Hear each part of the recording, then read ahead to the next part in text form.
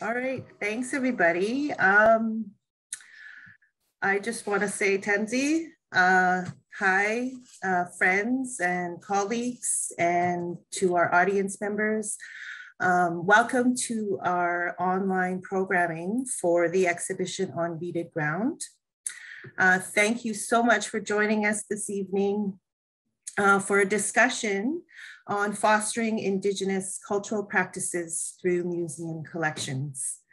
I'd first like to acknowledge and pay my respect to the Lekwungen speaking people on whose traditional territory the university stands, and the Songhees, Esquimalt, and Wasanich peoples whose historical relationships with the land continue to this day.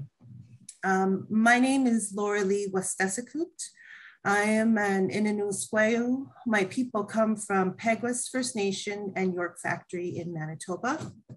I grew up in Winnipeg and I moved here 11 years ago. And I am so grateful to be here with all of you tonight and to live on these lands in this beautiful territory. I wear many hats. I am a mother, a daughter, a sister, a friend, and a community member. But tonight I am the curator of On Beaded Ground, and I am the curator of Indigenous art and engagement at the Legacy Art Gallery. For this evening's event, we will be joining artist Bev Koski and Daphne with Dr. Maureen Matthews, who is the Curator of Cultural Anthropology at the Manitoba Museum, to discuss Indigenous beading and the role of museums in supporting Indigenous artists to connect with their histories through collections. This discussion will be moderated by Head of Exhibitions and Collections and Chief Curator at the Remai Modern, Michelle Jacques. And yes, Bev, Daphne, Michelle, Maureen, and thank you so much. Again, I know I've said this 1,000 times, but I really am excited for this conversation to happen this evening and for you all participating in the exhibition and the programming for On Beaded Ground. And I'd also gratefully like to acknowledge the Art Gallery of Greater Victoria, who has been sponsoring our online programming for this exhibition. So thank you so much. Our event tonight is being live captioned by Ali Bosley. Thank you, Ali. Our program will run until 8:30. And at about 8:15, I will take questions from the audience to present to the speakers. And at this time, and at that same time, we will also be adding a survey. We'll link it in the chat. And it would be wonderful to hear your comments and suggestions so we can continue to improve our programming. So with that, I won't take up any more time. I will turn it over to our moderator and our guests to introduce themselves in more detail and share their thoughts with us on beading and museum collections. Jose.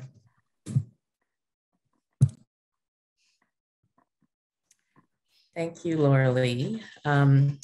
We're not going to take the sort of formal panel discussion approach where I read bios of everybody. We're going to allow people to introduce themselves in the way that feels right for them. So I will just quickly introduce myself. Thank you so much, Lorilee, for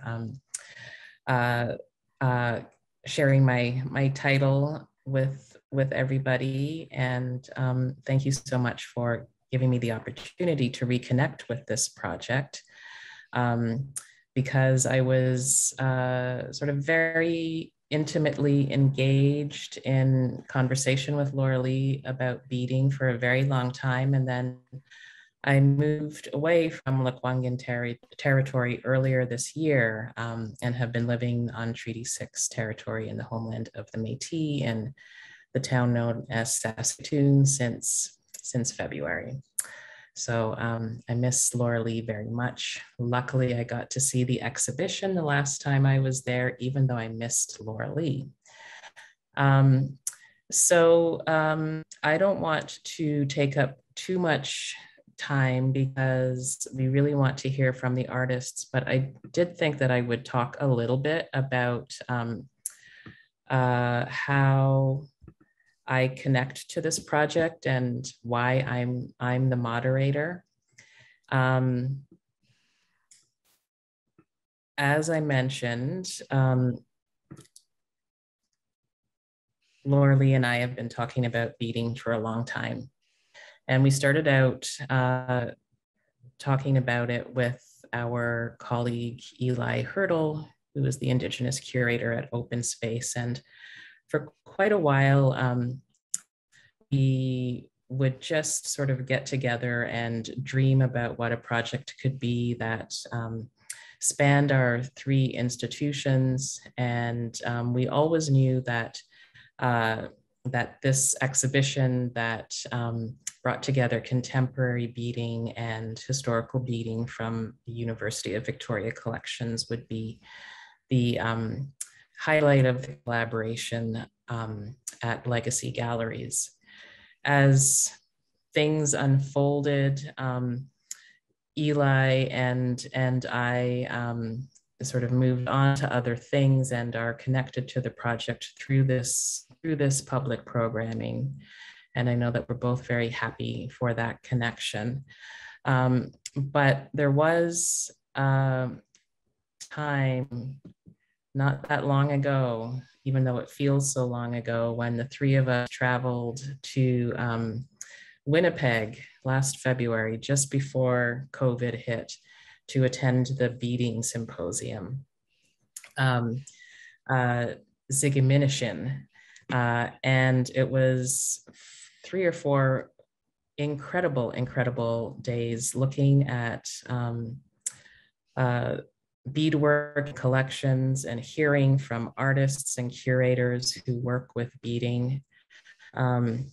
It's interesting because I was just looking at Lorilee's pictures of this trip on Facebook, and she took such beautiful images of individual works. And when I went to my phone, I realized that what I had taken pictures of was people looking at, at the beadwork.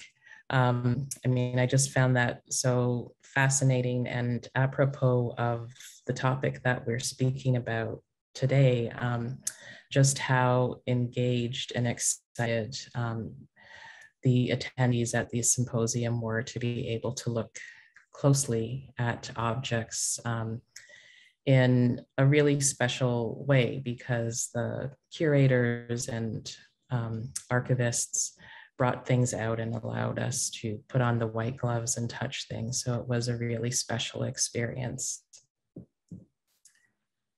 And I thought long and hard about whether to include these images with Lorilee drinking a cup of coffee while looking at. It's okay, that's me beside her. It was a special situation. The curator was there to make sure nothing happened. And I think that Daphne is sort of in this picture in spirit too, if I'm not mistaken. That might be the moss bag that Daphne did a project about. And something that we touched on a little bit in our conversations planning for today was sort of the global nature of the production of beadwork. And there's a beautiful section on Beaded Ground where our colleague Mel Granley has looked at beadwork from other parts of the world. And these are some objects that were collected in Kenya that are in the collection of the University of Winnipeg Archives and Cultural Collections. And I personally am, of course, because of my own cultural heritage, really fascinated with beadwork from Africa.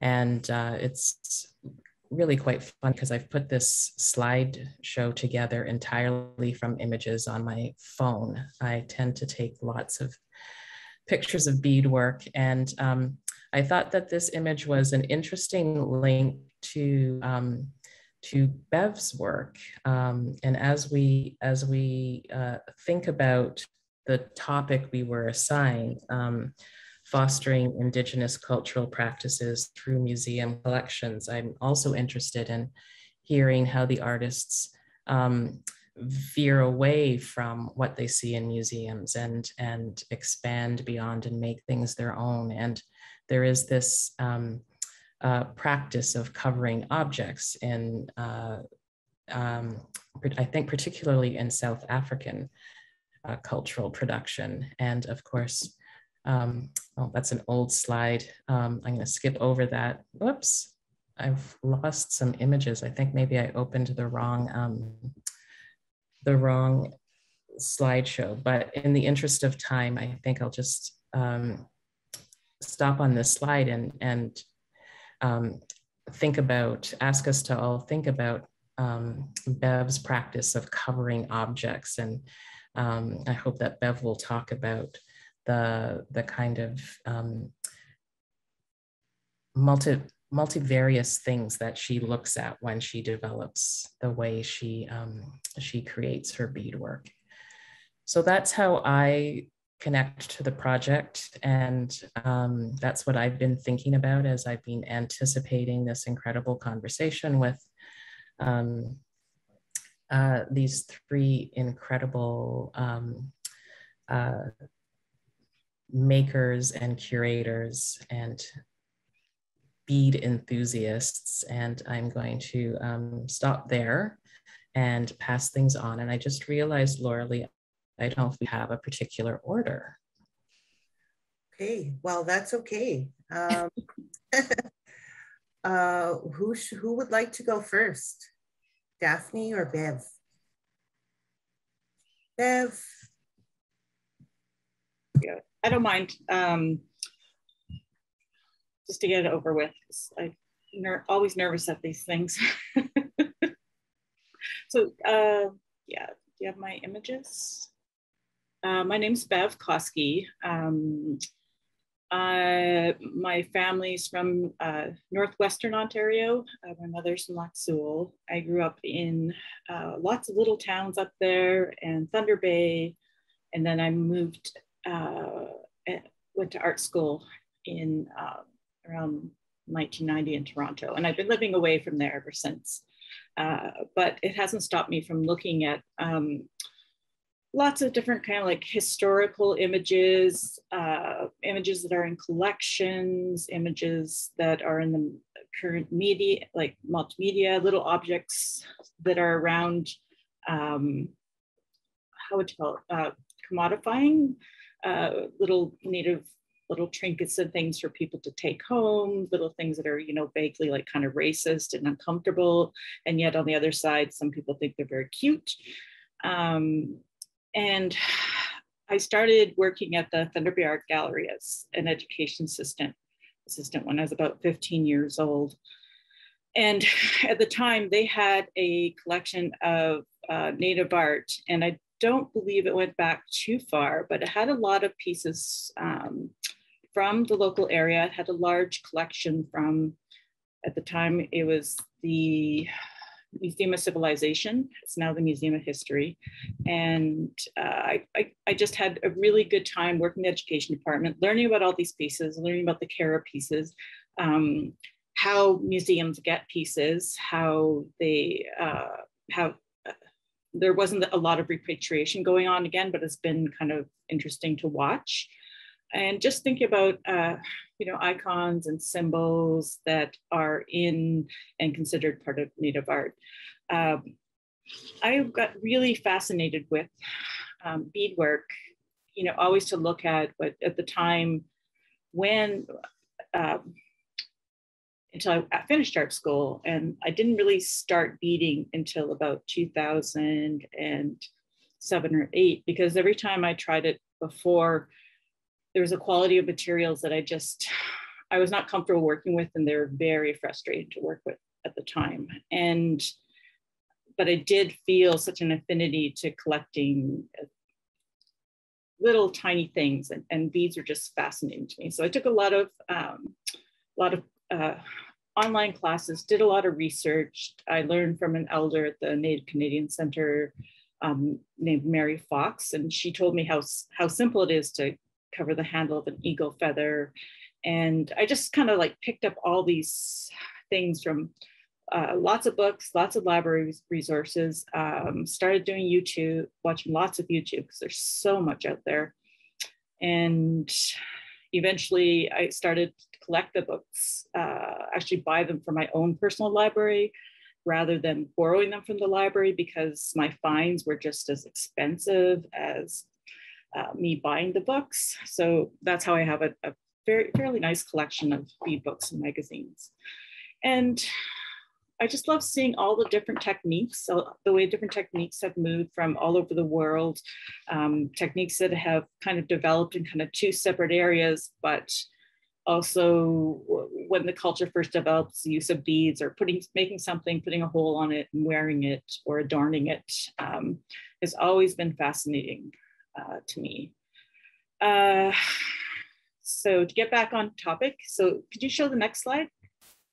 That was just a doodle of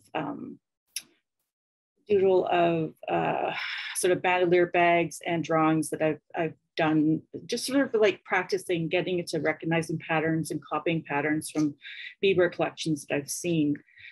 This piece is one of my first largest bead embroidery pieces because I thought that that is something I wanted to do. And I sort of, this was actually, I offered to do it for my aunt, Lorraine, and we were discussing her colors because she said that she had had her colors done through the elders through a ceremony or something. And I thought, okay, that's pretty cool. So I decided that I would bead something for the back of her dress. And then at one point, I realized that I was working with the IKEA colors. So it kind of made me laugh, and it kind of made it easier to make the piece because there was such a seriousness around it, but at the same time, it really was the IKEA colors at the time. And I try to think of, as beading as kind of like a funny, meditative kind of thing that you try and create kind of entry points for people to talk about beading. It doesn't have to be like from a cultural view, just sort of like an all around kind of love of materials and patterns and making things. Can I have the next slide, please? So I got to do this residency in Banff. I'm going to say 2012 or 10, I'm not sure. And one of the things I noticed in Banff was that they were selling these kind of knickknacks. They were all over Toronto where I was living at the time. And I'd seen them all the time growing up, and they're quite ridiculous. And in Banff, what was kind of interesting was that the Indian figures were kind of going slowly out of style, and we were kind of like being replaced by bears and moose and deer and elk. So there would actually be, instead of like the Indian nativity, like a native character, a nativity scene, there would be a bear having a Christmas scene and a nativity scene. So to me, that was kind of funny that, we're sort of getting, things are supposedly getting better on kind of like a sort of a, I don't want to call it like a racist, but kind of like that demeaning, your culture's so cute, blah, blah, blah, all that sort of talk around it.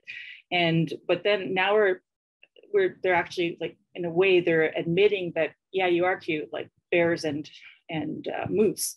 So that was kind of interesting to me. And I had about 7 or 8 weeks just to work with beads and these figurines. And at the time I had started doing bead weaving. And for me, bead weaving is basically just thread and beads.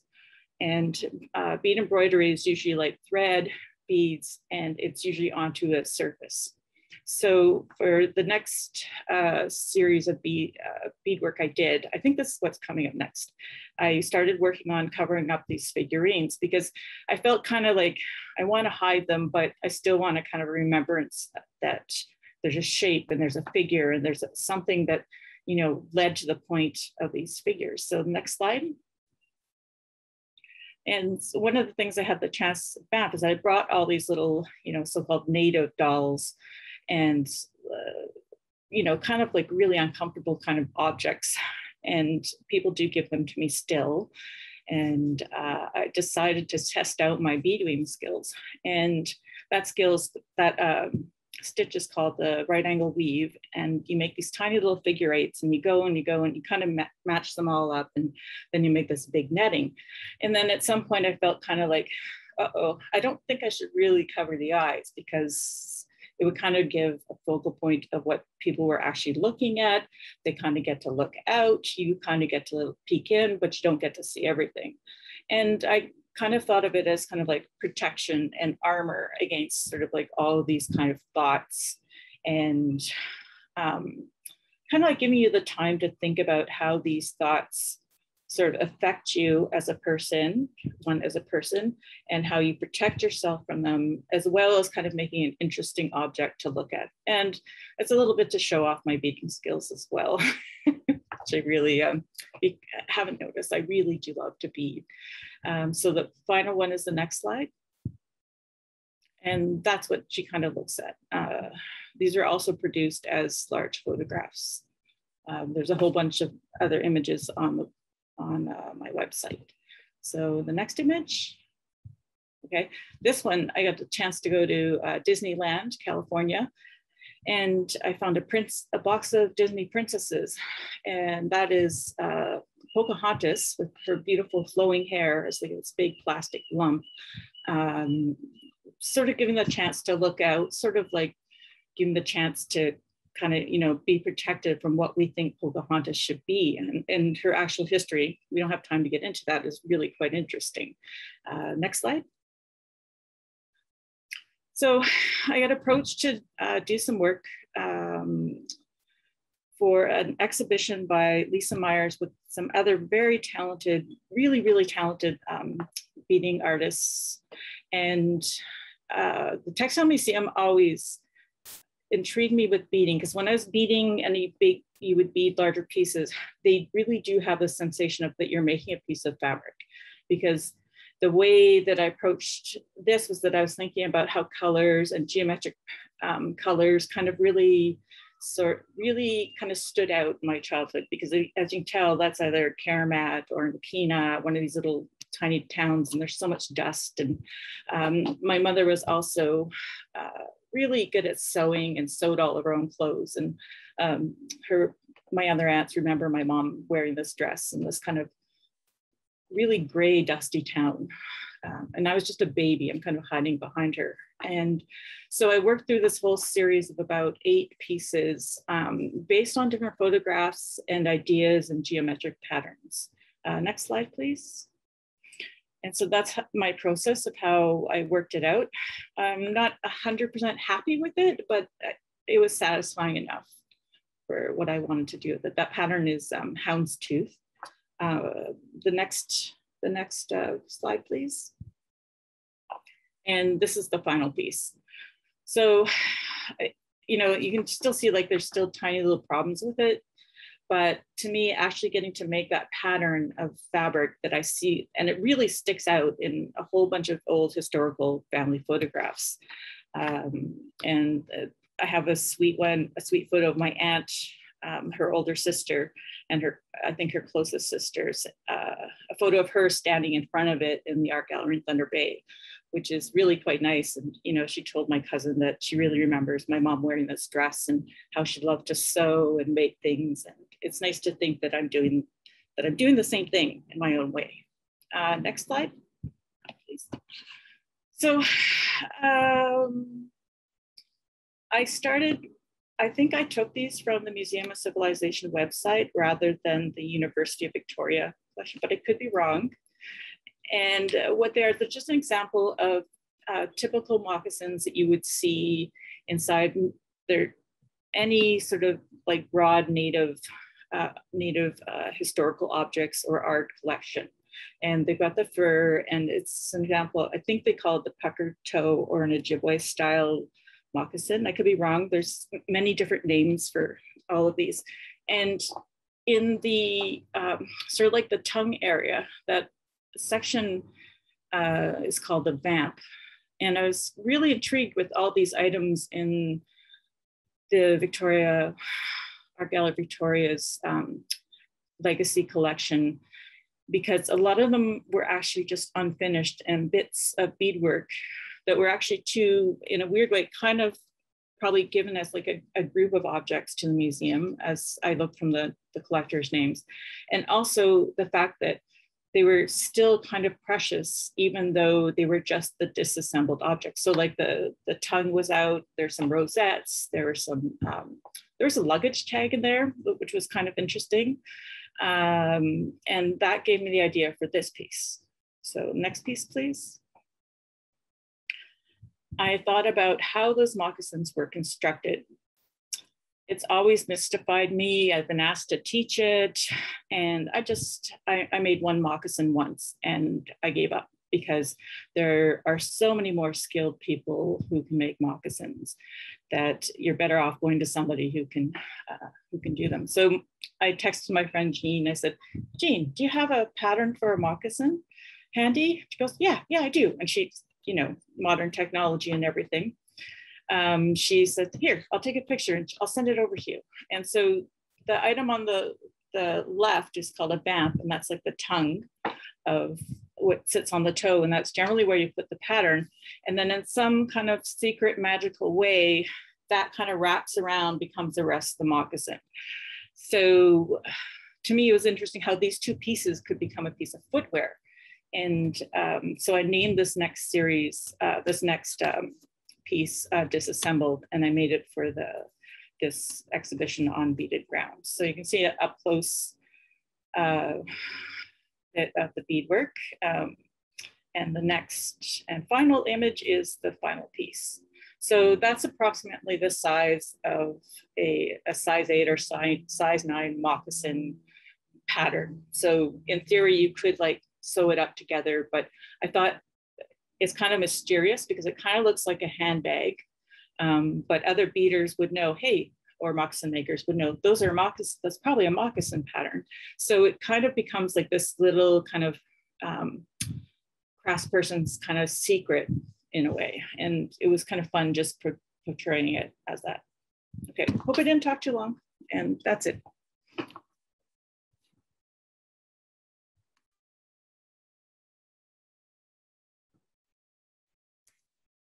Okay, will we go to Daphne next? That was wonderful, Bev. It's really so intriguing to hear you talk about your work in detail like that. It just is mesmerizing. Your work is scrumptious, and I so much wanted to touch it. But fortunately, we couldn't touch it. We couldn't get behind the plexiglass. But thank you for that. And also thank you to Lorilee, Michelle, and also to Maureen. Hi, Maureen. Great to see you all here. Let's see if Amy, can I get you to pull up my slides, please? And we'll start with some of these. Yeah. I thought I'd talk mostly about my most recent works and start out by explaining that recently I developed this technique. If we can move to the first slide, please, Amy. I developed this technique I called berries to beads, where actually there's 2 digital techniques that I've developed in the recent past. And one of them is berries to beads, where I take high resolution images of berries and I use them as beads. And the other technique is a quill work technique. So both of these riff off of traditional Métis handwork. I'm Métis. My great grandma, for whom this birthing tent was made, that you're seeing here in front of us. She was an Indigenous midwife on the Northern Great Plains. she was born on a buffalo hunt and raised her kids, my grandma and her sisters, on an outpost with her husband, with my great grandfather, who was a trapper and fur trader. So my great grandma, Eleanor, was a very strong personality, loved to leave home. I think probably she liked the role of a medicine woman rather than being a mom of 5 kids in a 1-bedroom little cottage with no running water and a wood stove. So she really loved to get off on her own and she would move in with the pregnant woman and often stay weeks or even a month or even longer, and leaving her family at home. So, and I knew that she smoked a pipe. I actually have her glasses. I was going to bring them out and put them on for you, but I forgot, sorry. I have her glasses, and she was really a larger than life character when I was growing up. I think my mother was quite afraid of her. And so a lot of stories that my mom carried talked about Eleanor and my mom's observations of her. And apparently she also used to nip from a bottle of vanilla, which my mom as a child didn't quite get the idea for, but we now say that that was grandma's way of dealing with work-related stress, or great grandma. But anyway, so the work here, this one uses my berries to beads technique. And this is a COVID representation of the birthing tent. And Lorilee and her colleague, Roger Huffman, were really key to getting this work up. It was printed in the UK during COVID.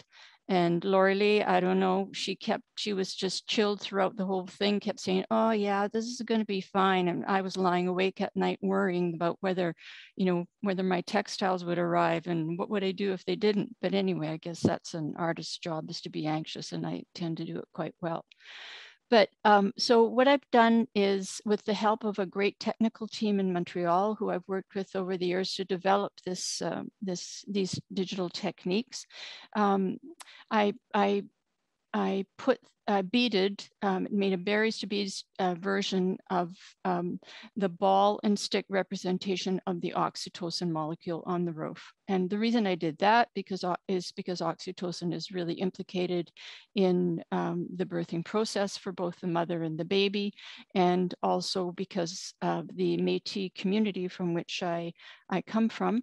My ancestors were founding members of the first Métis Nation. One of them was Solomon Amelin, who I believe was one of the first leaders of the hunt in the Red River District. So I wanted to represent the oxytocin molecule. So this is actually, with a slight bit of tweaking, an accurate representation of this very complex and beautiful molecule. I also wanted it to be represented as a constellation, and also branching in this habit to really reflect the generational aspect of the story that I tell. You probably can't see this, but the background is blueberries, so it sort of sparkles like a starry night. A little bit of imagination there. And the ribbons represent, were inspired by ribbon skirts, and each of them represents one of the children that my great grandma birthed. The original tent was meant to have walls. We couldn't make an enclosed space during COVID. So Lorilee and Roger really bore up a lot with me as I was dragging my samples in and saying, which one should we go with? And how are we going to hang these? So their hands are in this work everywhere, as are a number of other community members who helped do this wonderful, wonderful job. A friend helped. She cut the ribbons for me because I didn't have the right scissors. If anybody ever is curious about how you cut fine silk, you need Japanese serrated scissors. Nothing else will work. And a local a woman who runs a local handmade clothing store, Trish Shukoma, sewed the whole thing together. So I consider this my community project, and it's a miracle that it's up there. The ribbons are, the designs on the ribbons, because I work iteratively, the designs on the ribbons take elements from previous works, and they are they're just tiny discrete little elements that I see as being DNA. And then I create a pattern using those little elements. And a number of these designs reference the moss bag beading. Maybe we could just skip ahead and take a look. I'm not sure exactly when the moss, oh, there's the first image of the moss bag beading, and you'll see Maureen's hand in this. So thank you, Maureen. So what this is I visited Maureen at the Manitoba Museum, I think, I'm not exactly sure what year it was, maybe 2015 or 2016. I only became a full-time artist late in life. And so 2016, I think, was the year that I started making art full-time. And shortly after that, I visited Maureen, and she showed me the collection of works in the archives, Métis works, and I fell in love with the moss bag, really fell in love with it. I couldn't get it out of my mind, and decided that I wanted to bead a number of the components. So I started out with the larger flowers in the design, very much recognizing those floral designs from my childhood. I spent time in public school in Meadow Lake, and which just north of there, Maureen, when I was growing up, had rock star status because she started one of the first Cree language TV stations, and I knew about her at the time and never really dreamt that I'd be working with her. So this was a real privilege. But anyway, this beading project took off. I ended up over probably 18 months or a year, 2 years beading the whole thing. And so this is very technical. It's done online. We have a really fine grid, and I'm working with a team, and we bead, the square 1, column A, square 2, column, it's so technical. It's absolutely crazy. And then once it was done, I thought, well, who was the original person to have made this work? And I knew that this was typical Métis beading, and I knew that Maureen had said that she had come from the subarctic area. And so with Maureen's help, we set out and found other pieces that were made by her hand, and ultimately found out that she was Métis Dene. And I know that many of the Métis people, when after the rebellion, left the Red River district and scattered all over. And I know that there was quite a community around Athabasca, which is Lake Athabasca, which is where she apparently is from. Some of her works are in the National Museum of the American Indian, and also at the McCord Museum in Montreal. So I ended up making, with the assistance of a Métis sister, we made a video to go with the work that talks about my attachment to the work and how these floral designs were very reminiscent of what my grandma and my adopted grandma wore in their house dresses. And they appeared also in my public school when we wore moccasins, many smoke tan moccasins, many of us wore those to school.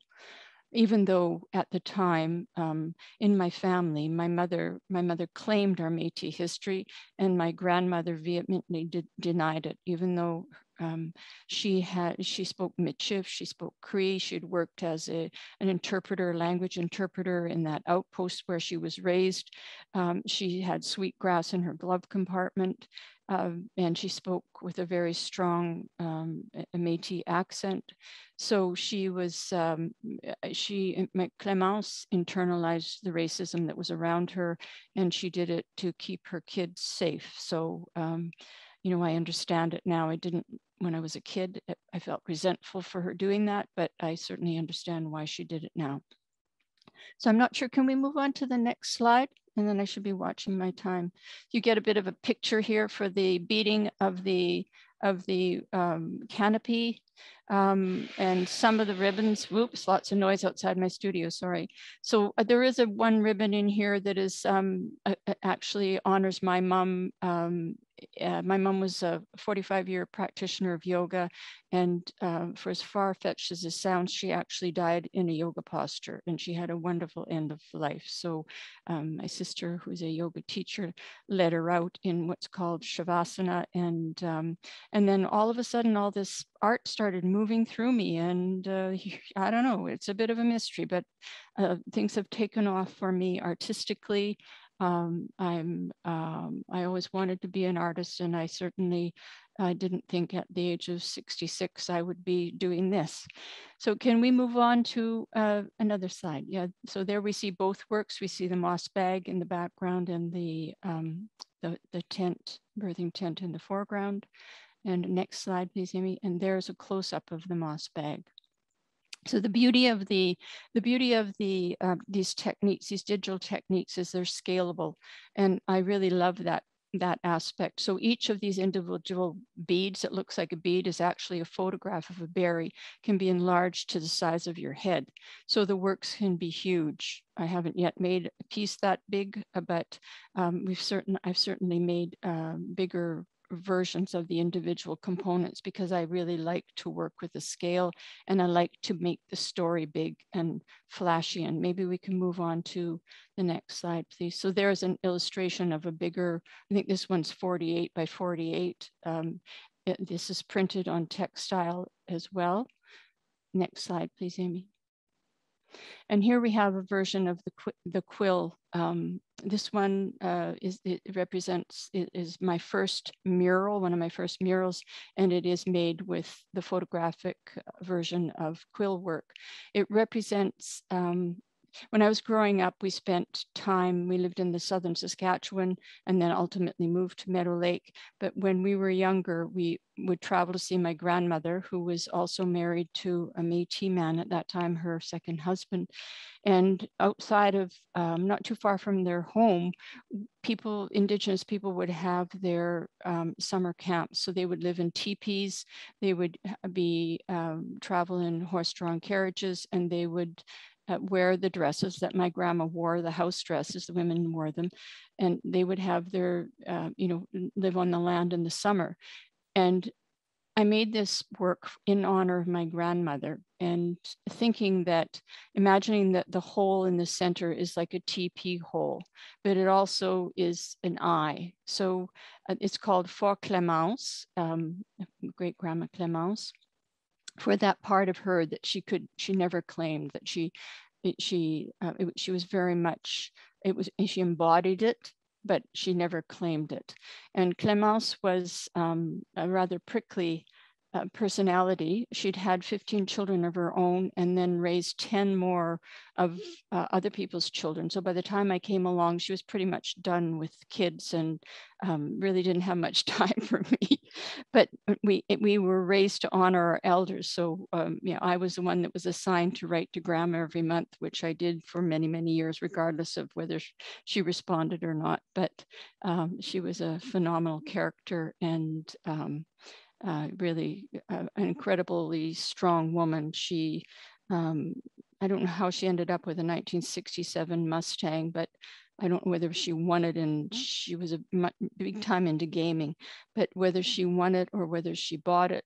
But she drove that car in the Meadow Lake area for many years without a license, and she was a menace on the road. People would actually pull over when they saw her coming, and she sold Avon and would deliver it to her clients on the reserve, and everybody had cleared the road when they saw Clémence coming. But she also would take the keys. Her son was a lawyer in this town, Meadow Lake, and she would take the keys, park the car in front of the constabulary, the RCMP's constabulary, take the keys into the receptionist and leave them at the front desk and say, "Keep an eye on my car while I go and do my shopping." So my grandma had a lot of, she was very brazen and she did things her way. So it's, I hope I got a little bit of that in me. It'll serve me well going forward. Can we see the next slide, please, Amy? So this is another way that I've used the ribbons on. This was for a show recently at the Dunlop Gallery in Regina. The beauty of the digital images is I can print them on many different substrates, and like I said, I can scale them up or scale them down. The second row in is our medicinal plants that that Eleanor, my great grandma, would have used, as well as the one on the far left, which is a pin cherry. The design in the middle, the blue and purple one, for me represents either a scraper used to tan hides or a hoe. By the time I came along, it would have been more of a hoe. We had huge gardens as I was growing up. I think I forgot to mention that I'm trained as a plant scientist, and that is how I, when I was a kid, we had large gardens. My mother raised us with herbs. So I went on to become a plant scientist, and my way into art was really through plants. And I use plants to tell human stories. There aren't any people in my artwork, but there's lots of stories, human stories in them. Could we move on to the next one, please? So this is another mural that I made with Sébastien Aubin, again for the Dunlop. It riffs off of a previous work I made called All of My Relations. And the panel on the left reflects the animal world, and the one on the right, the plant and bird and world, as well as the modes of transportation used by Indigenous people on the prairies where I grew up to until the age of 24. Next slide, please. Oh, there we are, the end. So yeah, I guess that's it. We'll wrap up there. I hope I didn't talk too long. Thank you so much to both of the artists for sharing so generously about the work that you've included in the exhibition, and a little bit more about your broader practice. And I feel like I know both of your families really well now too. So thank you for your generosity. And now we will hear from Dr. Maureen Matthews, who joins us. Are you in Winnipeg as we speak? Oh. Yes, I am in Winnipeg, but I come from Saskatoon. So I grew up across the river from your art gallery, and I was a very big fan of the Mendel for many, many years. And I'm pretty sure it was when my brother was working at the Mendel that he met Daphne in the first place. That was when we were all teenagers. Anyway, I love Saskatoon, and I think you're really lucky to be able to be there. So I was a journalist for a really long time, as Daphne hinted at, and it wasn't until quite late in the game I became an anthropologist. And so I've only been at the museum, the Manitoba Museum, for 10 years, but in the midst of time, I studied fine art. And it's like a practice and a way of thinking about the world that you never lose. If you train as an artist, well, for one thing, nobody can ever tell you you're done until you think you're done. But also, you just learn to look. You learn to look at things, and you learn to look at them hard, but also warmly and in a generous way. And I've always thought of art as teachers, as like they do something in the room. And when I went to study anthropology, I found an anthropologist that helped me with my work, the fellow named Alfred Gell, whose work was about, kind of as an anthropologist, figuring out the art of other people. And his theory was that, you don't need to call it art. It really is a bad idea to impose the kind of colonial project of art on other people's stuff, draw it in. But everybody has art. And the thing that distinguishes it is that when it's in the room, it does something.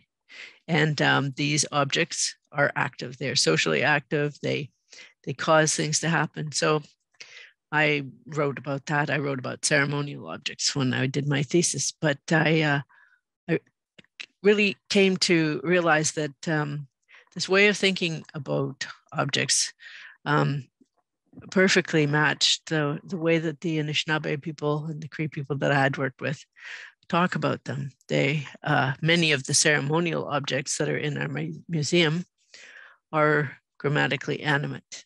They are spoken of as if they are alive. And as everybody who does beadwork knows, the beads are alive. You have to speak to them. You have to be nice, and you have to be in a good mood, or it will not work. You have to ask them to help you. And so the practice of beading isn't just art in that very traditional sense. It's art which involves these objects which speak. And one of the things that's created is objects that speak. So I'm lucky. I'm at the museum, the Manitoba Museum, and I have a very large collection of beadwork. I have beadwork that allows me to, I don't know, I think we have 20 saddles, 20 Métis saddles. So there's enough saddles that if you get them all out and you just look at them all, you can see the time when the tiny beads were used, and the beading was right on the moose hide or elk hide, whatever it is. And it was like you just run your hand over it and you can feel the sinew. It's really prickly. And some of that beading, I'm sure that those saddles were ridden on for 50 years before they were sold and became part of the museum's collection. Very tough. And then there's a period where people sort of frame the beading in white panels and with white beads around them, and then they make beadwork patches which they sew onto the saddles. You can actually see a trajectory of art development and art experience in it. And so anyway, I think we are incredibly lucky to have this range of beadwork, this beautiful stuff. And so right from the very beginning of my time at the museum, I have brought artists into the studio, into the labs to help me look at the beadwork and to use them as teachers. We've had beadwork workshops at the museum. We hosted that beading symposium you're talking about. Yeah, you showed a picture of me showing beadwork to those artists. I was so happy to see that, and that was a fantastic event. The way that I have organized it at the museum is that I have an Indigenous scholars in residence project, and a person has to be doing a master's and for the artists, they would be doing an MFA. I have one this year who's a Métis embroiderer and quill worker. And it's a professor-student pair. And so the professor in this case is Catherine Boyer, who is a former scholar in residence at the museum and now professor of art at the Manitoba Museum. And the two of them have to agree to come to the museum and consider the collection to be a research object, to be something that they can learn from. And they can do anything. When Catherine was there, she replicated a piece of missing beading. It was a wonderful project. I'll show you a picture later. But as I've done this project now for 7 years with all these different artists coming, and with it can be scholars in any subject. I have a lawyer and a Métis artist at this present time. I have had 2 artists at the same time. I've had I've had a lot of Native studies students doing political stuff. I've had a bunch of lawyers. But when the artists are there, and even if it's law, there's in history, most of the sources of historical information are written, and it's men who write. But when you get into a collection full of beading, you cannot evade. It's a fact of the women. You can't escape the notion of them putting all that love into that work, and all that pride. You can't evade the notion of them having had, at the time that beadwork was made, a lifestyle that allowed for the luxury of art production, and really changes how people imagine the past. So anyway, I'll just show you a few slides, and I'll just make sure this works. But it's set up. Now, can you see that? Can you see a picture of the moss bag that we've been talking about? Okay. Yes. All right. Okay. So this is the famous moss bag. This is the actual beaded one. And so everybody loves this moss bag. And I finally got it on display now so that you can just walk into the museum and see it.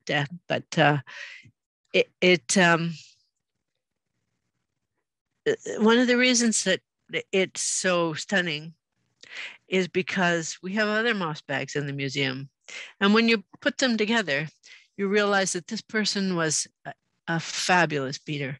If you run your hands over this beading, it's smooth, it's supple. If people are not experienced beaders, the beads kind of jam up and they can't be, they have lumps in them and so on. This is beautiful, flat, really even beading. And the designs in it are so incredibly complex. Now, can I actually advance this? Let's see. No, I can't. I might have to. I think I just have to stop this. And no, anyway, I'm back again. So anyway, the flowers. Should I be able to do a PowerPoint and just have the? Is Amy there? Maybe not. You should be able to. Oh, there it changed. Okay, I've got it back again. I'll just bring this one up. This is now. Can you see that flower? No. That beaded flower. Can't see it. Oh shoot. Okay. Well.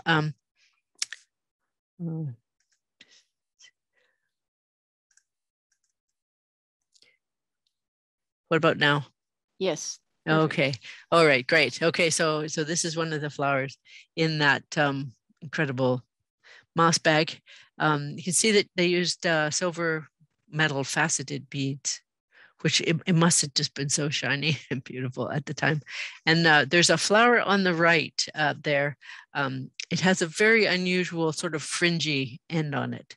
And that is the flower that has helped us identify the work of this woman, whoever she is, in other collections, because that's a very, very unusual treatment for a flower.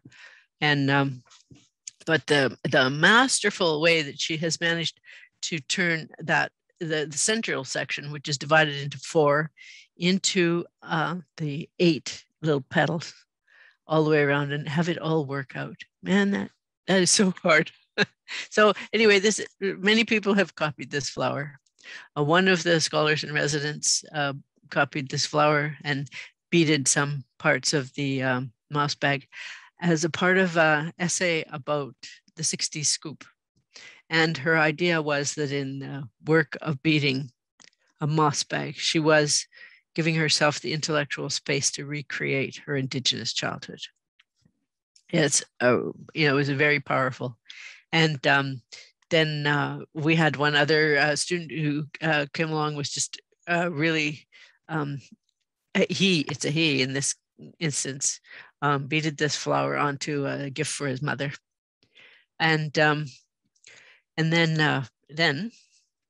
let's see if I can get back again. There we go.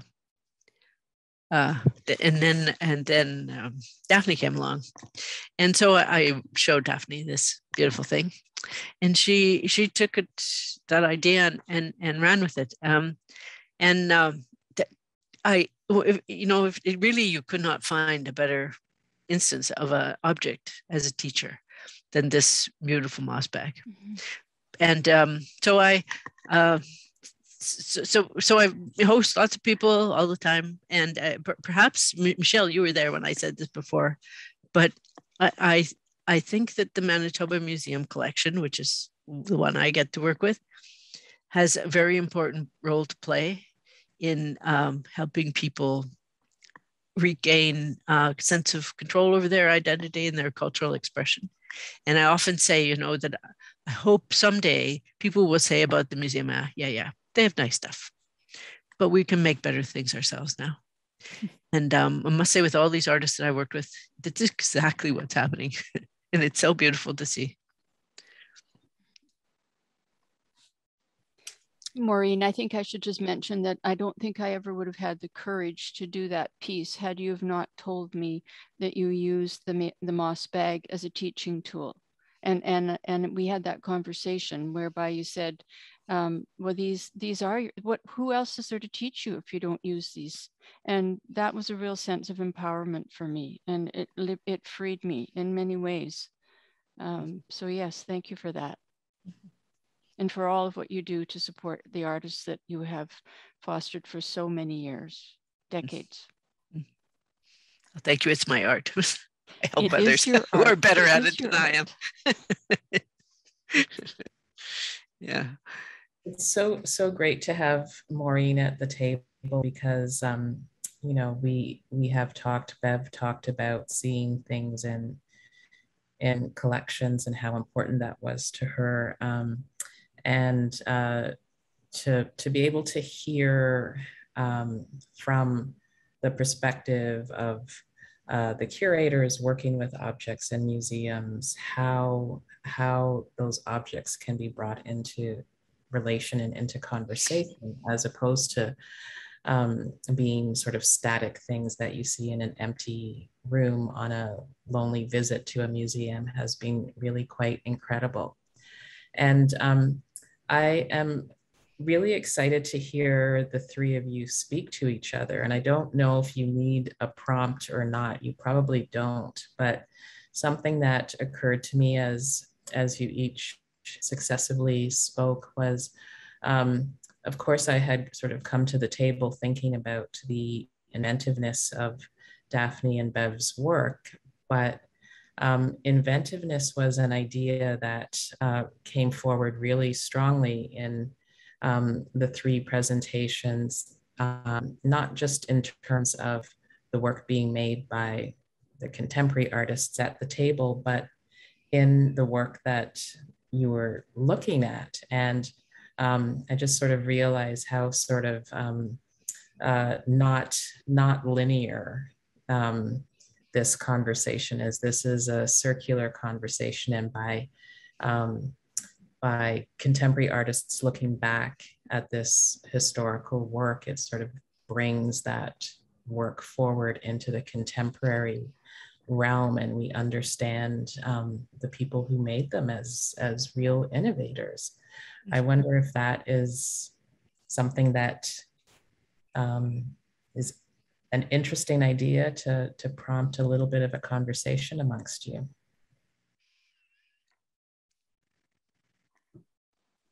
Why don't you address that, Bev? Is that something that you can speak to? Could you go first? Sure. I don't want to hog the mic. I think that is a key piece to resilience, is in the idea of being inventive and being daring, and not working kind of like my grandma was. She didn't fall within the constraints of what the society dictated around her. She pushed through it. And I think that's really important for me personally, particularly at this point that we're at in our history. And I think it also was reflected in what Lorilee and Roger and I engaged in the gallery, that literally lots of times you don't really know what you're doing. You're taking a leap of faith, and it's really nice when you take a leap of faith, when you want to, if you're going to try new things. It's really nice to be supported and have more than one head, and more than two two hands.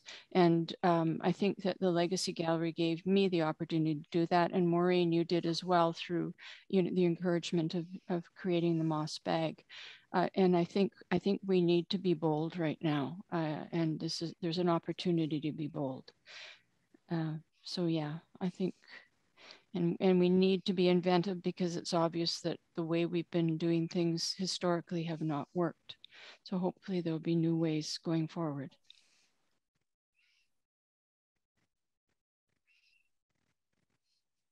Sorry, I'm just, I'm not exactly sure. So you mean in terms of like having actual access to collections and understanding how the collections influence people, or? Well, maybe for you, Bev, I can add a little bit more of what prompted this thought in my head, which was when you showed the moccasin pattern. I was like, holy crap, that's brilliant. And I don't know when the pattern for making moccasins was hit upon, but it probably has been like, nobody's had to fix it. It's probably been in use for a long time. And it just, like, looking at that work in particular, I thought, like, wow, the person who came up with the moccasin pattern is just as much a conceptual thinker as Bev Koski is, which was really kind of an aha moment for me. Well, there are many different styles of moccasins, and that's one thing I didn't really realize until I started seeing works from like different collections and different groups of people, and just like footwear in general. But there are a lot of different styles, and the reason I got that style is because I was able to call my friend Jean Marshall, who's an excellent beater, and the stuff that she makes, and so fast, and it's beautiful, and beautifully, just all the details are just perfect. I was lucky enough that I could just call her, do you have the pattern of the one? And they're generally the ones that are from like around that region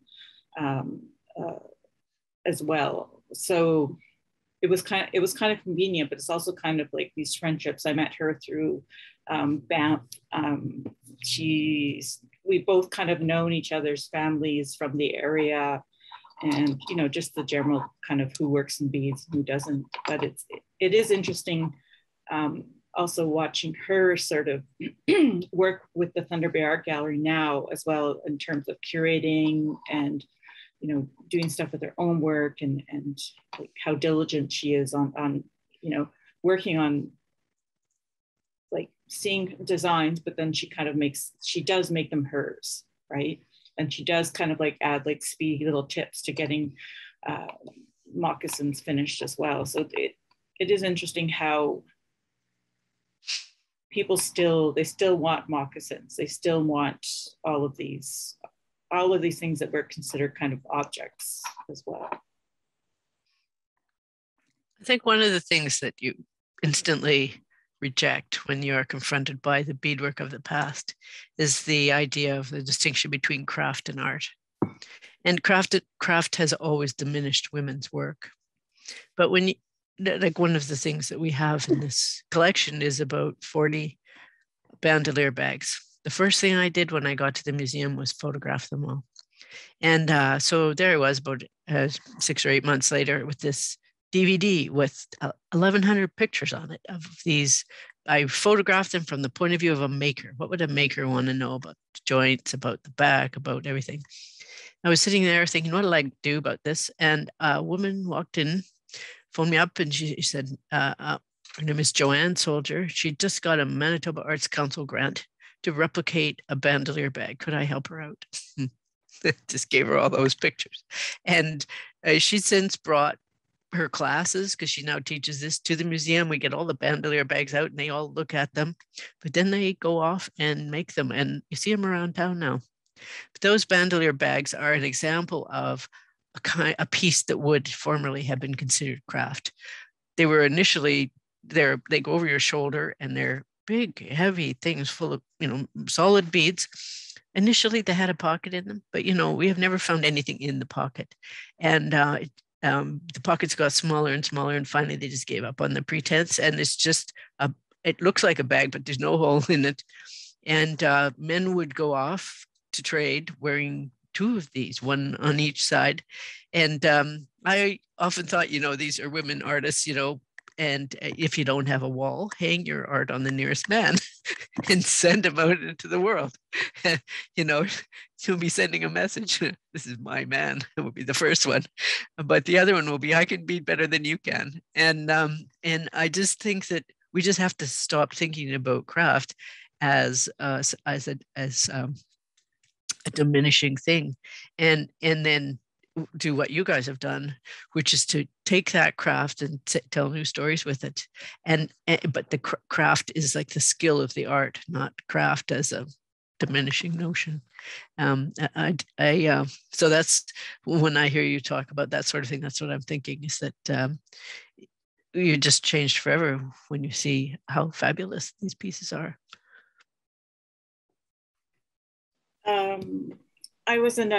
I had the opportunity to visit a lot of Native museums in the US a while back.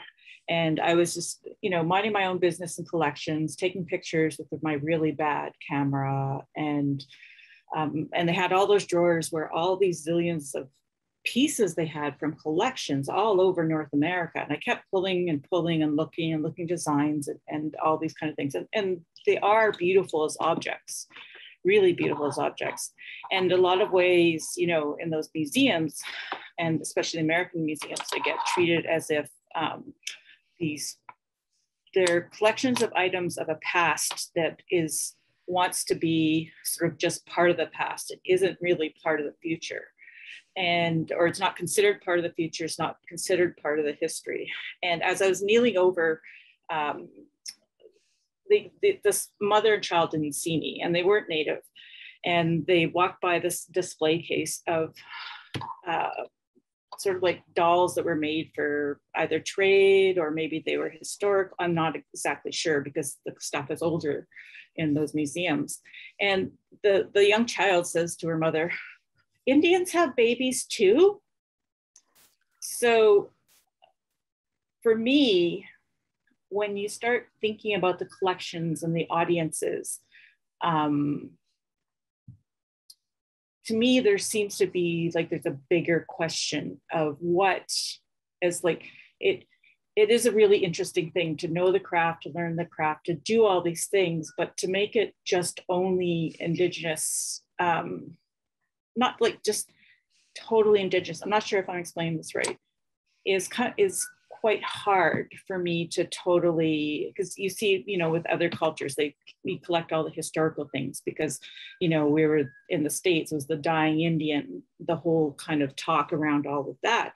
But to me, I think that when people go into collections, especially, not just of Native art, but of any kind of art, there also have to be questions of how the stuff got there. What is the point of the museum doing? How much didactic stuff do you have to have with it? Like really, like at some point, people just should be able to say, well, that's a moccasin, or, look, these people also had dolls too. It's not like kind of like a condescending kind of thing of the past. And I think that with, that there are aspects of it that are craft, but I also think that maybe there's the whole notion of like art and craft and all the kind of, the talking of ideas around it.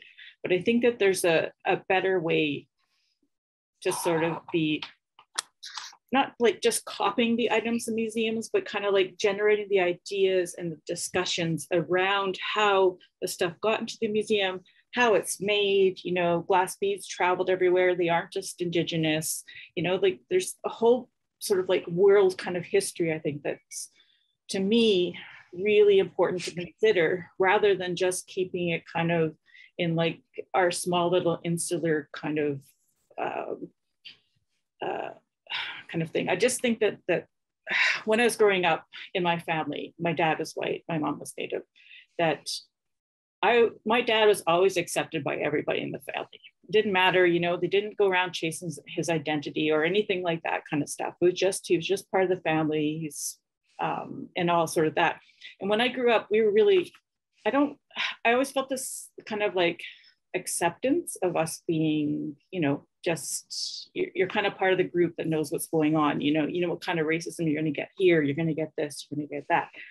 But when museums kind of get to that point where the collections are not kind of like addressed, where, you know, I'm insulted by kids saying that Indians have babies too, right? There's a bigger kind of like larger dialogue going on that I think that needs to be addressed, other than us just, you know, making items people to look at. I really feel like that there could be more ideas around it.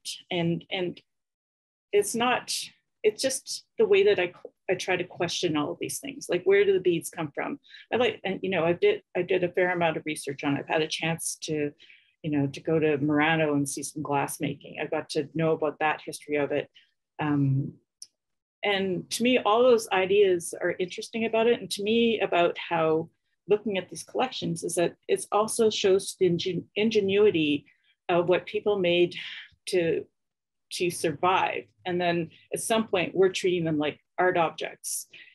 And it doesn't always work for me in a way. I don't know how to explain it more than that. If I could just say something, it's interesting because right now, art galleries are buying the sort of things that museums used to buy. Mm-hmm.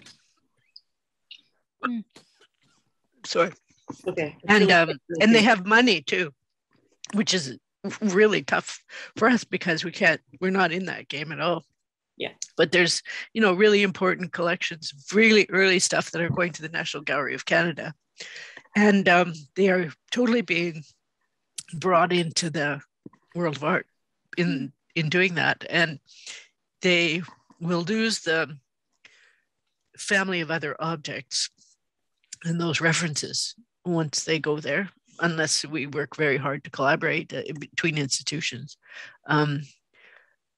You know, I mean, it's a good thing, and it's a kind of an odd thing at the same time. Yeah, the ideas around collecting are so strange, and I'm coming from someone who's obsessively collects beads. Like, you can't see it, but there's this room's full of beads. You could trip on them; they're everywhere.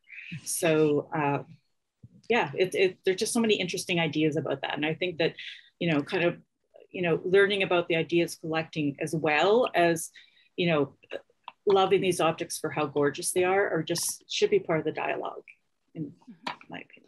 And I think maybe we could look at that in terms of the moss bag too, because Maureen, as you pointed out, when I saw it, and maybe most of you would know this, that the moss bag was never used, and the other works that were made by this woman's hand were also not used. So these items were made for sale, and they were treated as collector's items.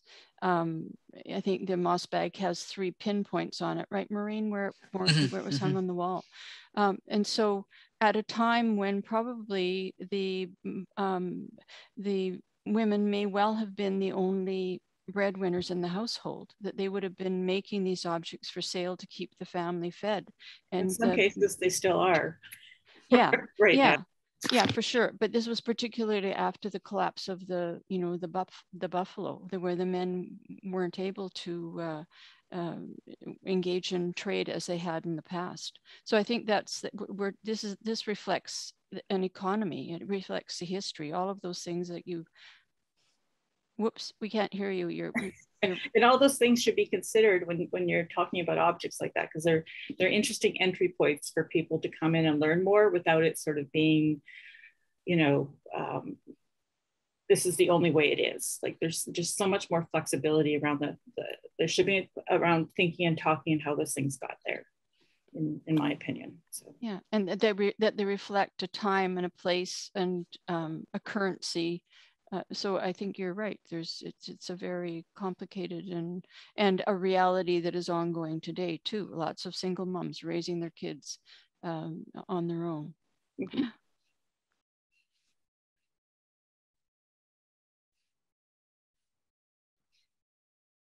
We're going to take questions from the audience in a minute, and maybe while we wait for those to appear, I'll just tell a little parallel anecdote, which maybe relates to this. I arrived at Remai Modern and discovered that for strange reasons, there's a small collection of carvings from Papua New Guinea and two African masks in the collection. At one point, the then director wanted to create a gallery of global Indigenous art at the Mendel Art Gallery, and it never happened. And because we have a large collection of Picasso prints, and I found myself assigned the task of putting together a Picasso show quickly, I looked at the influence of African and oceanic art on Picasso and brought out these objects from the vaults. And they are contextualized within a conversation about the complexities of why those objects are in an art gallery in Saskatoon, and the uncertainty of their provenance and questions like that. And I think in one of the text panels, I actually say, you know, as we learn about these objects, we'll have to face what it means for us to take on the responsibility of caring for them properly. And the subtext for me was we might have to deaccession them or repatriate them or something like that.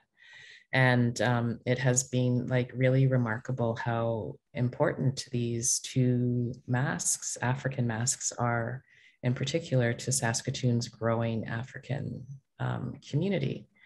And so many people have come to see those masks and have commented on how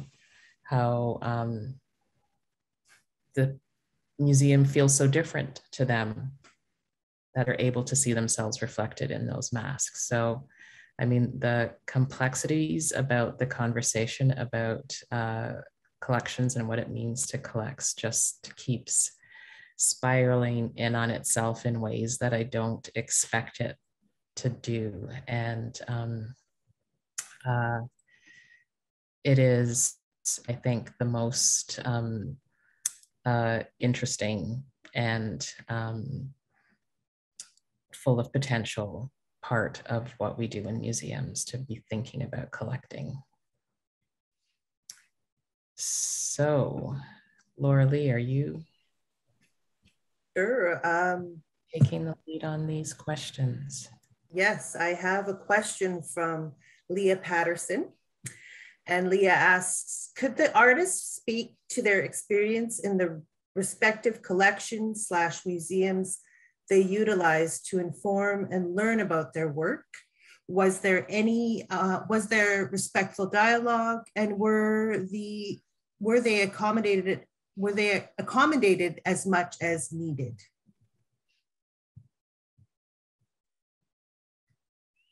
So would anybody like to speak about their experience in collections and museums? Well, I can start because mine's been very short-lived. You know, starting in 2017 as an artist, I don't have a whole history of engagement. And so yes, the only time really that I ever engaged with a museum was through Maureen and the Moss Bag. And, you know, that was a rich exchange. And I do think that, and also I want to mention here as well, because we're talking about engagement, and I think that Michelle, you hit on this a bit when you're talking about bringing people into the gallery, people coming to see works that in a context that they normally or would not have done. Lorilee and I and Mel Greenlee hosted a series of tours of this exhibit. It was brought on by an email that I received from an anonymous viewer who explained to me how much the work had meant to him, and that he was brought to tears, and that it really gave him strength at a time when he was going through a really difficult moment. So, and at that time, the news of the Kamloops graves was in so-called news, and we were all very much impacted by that. And I felt myself going to a very dark place and said to Lorilee, surely we can try and test to see whether in fact this work has the healing power that this person said in this email. And Lorilee then told me, well, yes, it does. And that was part of my curatorial perspective. So we opened up just by word of mouth. This was not done through the internet, but we hosted a whole series. I'm not sure how many of them there were, how many tours we had, but we brought in people from the Victoria Native Friendship Center and any church that I knew of that had an Indigenous studies program. And we filled all of our slots, and then we could have kept going right through to the end of the exhibit with groups of 8 at a time, with people leaving saying that they had felt that they had a really a very deep experience. Lorilee did a wonderful job of curating, of bringing to life every piece of art in that show, spending an hour and a half often with a group, walking us through. And people left saying, I've walked by this gallery so many times, I don't know why I haven't come in. And I have a feeling that they will be back. And that was, for me, that was a really empowering and powerful way to use the art and to engage in the community, and something that I want to do going forward. So.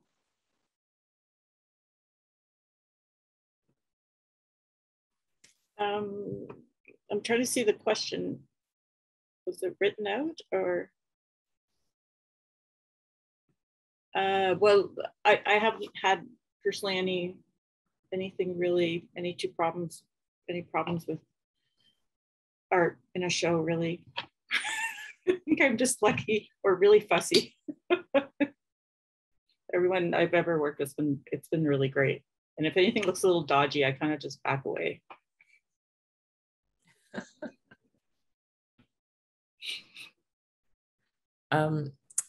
Lorilee, I wanted to make sure that you had seen the question that's in the chat. I do, I see it. Christiane Smith is asking if Maureen could expand on her thinking about galleries now acquiring contemporary Indigenous art rather than the museum. It's I think it's wonderful that they're acquiring contemporary Indigenous art. What I was wondering about is like exactly what they're going to do with really old things that they're collecting now, because the National Gallery of Canada, for instance, has a new display of Canada's historic art, and it starts with beaded things. I think they mostly come from the McCord Museum, but they're actually acquiring things of their own now so that they can start to have these on exhibit. This is not just the National Gallery. The Winnipeg Art Gallery has this wonderful new collection of Inuit art and a new exhibit space, but they have a lot of artifacts as well, things that would be called an artifact parkas and so on. I don't doubt that they're art, and I have no question with grouping them together. I just think that you just want to think a little bit critically about how an object which might have had another function in another era is being just kind of uncritically brought into the project of art, because the impulse to call old pieces that might formerly have been called craft art now is an attempt to lift it up, to give it respect, to give it the respect it deserves. But there are also pieces that might have had ceremonial purposes that were never intended to be viewed in that way, that are now admired for their technique or whatever.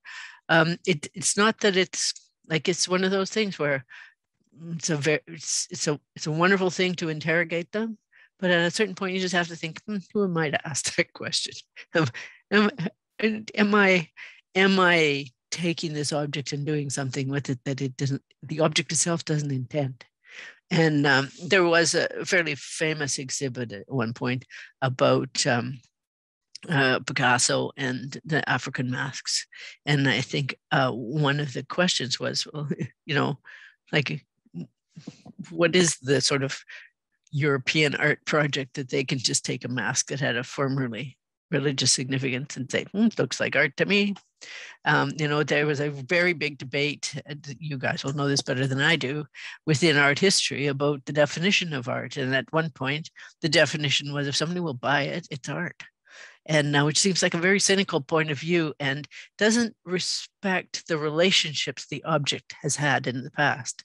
And so, like, my interest in these objects as objects that make things happen is that over their history, as a, you can think of it almost as a biography, they have had relationships, and those relationships still are important. You need to be able to think about the ceremonial relationships of an object you now admire as a work of art. That object needs to have multiple ways of existing in the world, and it you know, art is only one of them. Those other possibilities, those other relationships need to be left open. I hope that helps.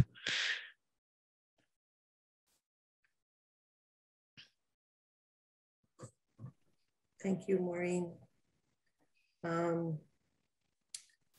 I don't see any other questions in the chat or the Q&A right now. So are there any last thoughts, comments from, we got a question here. A question for Michelle. You spoke of potentially repatriating items from the Mendel collection. In the absence of a Canada-wide repatriation policy, does the Mendel have or is planning to develop a repatriation process? And that is from Helen Demers.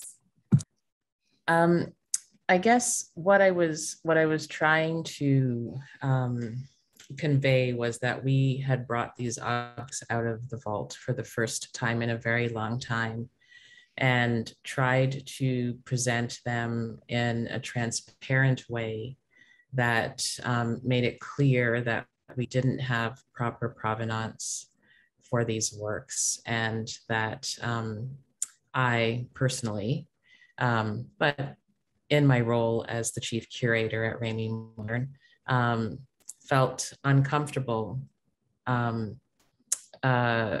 not having the proper knowledge of these objects in the collection.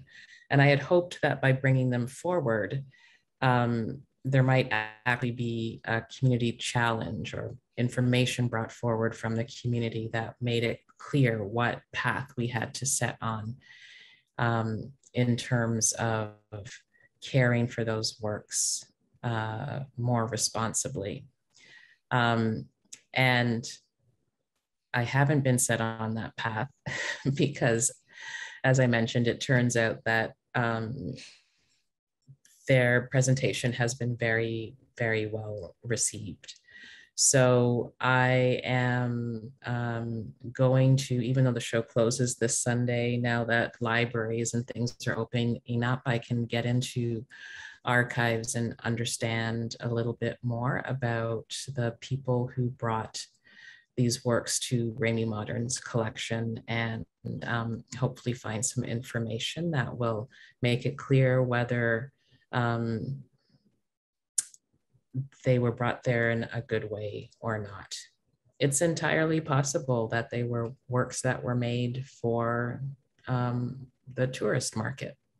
That could be one discovery, and that they were purchased and everything was above board. So we are not planning on creating a standalone repatriation process. We have these 17 works, 2 African masks and 15 works from Papua New Guinea. I think that that kind of work should be led by a museum, not by a modern and contemporary art gallery.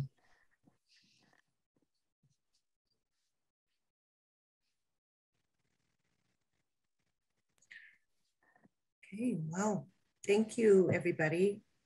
Thank you to our audience for participating in our programming on Beaded Ground. This has been a really wonderful conversation. I am just so grateful to all of you. Thank you so much. I hope you all have a really good evening. Amy has posted the survey link in the chat. Stay tuned for our final programming event next Wednesday at 4 p.m. Pacific Standard Time to partake in a Bead and Bitch hosted by Dana Danger and Nico Williams.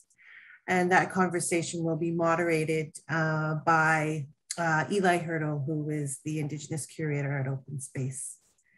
So thanks, everybody. Really enjoyed the conversation. Thanks, Lorilee. And Thank you, Lorilee. Yeah. Thank you all. Nice to Thanks, meet you, Michelle. Bev. Yeah, nice to And see Michelle, you, too. Maureen, yeah. See you soon. See Bye. you. Okay. Bye-bye. Bye, everybody. Bye. Bye.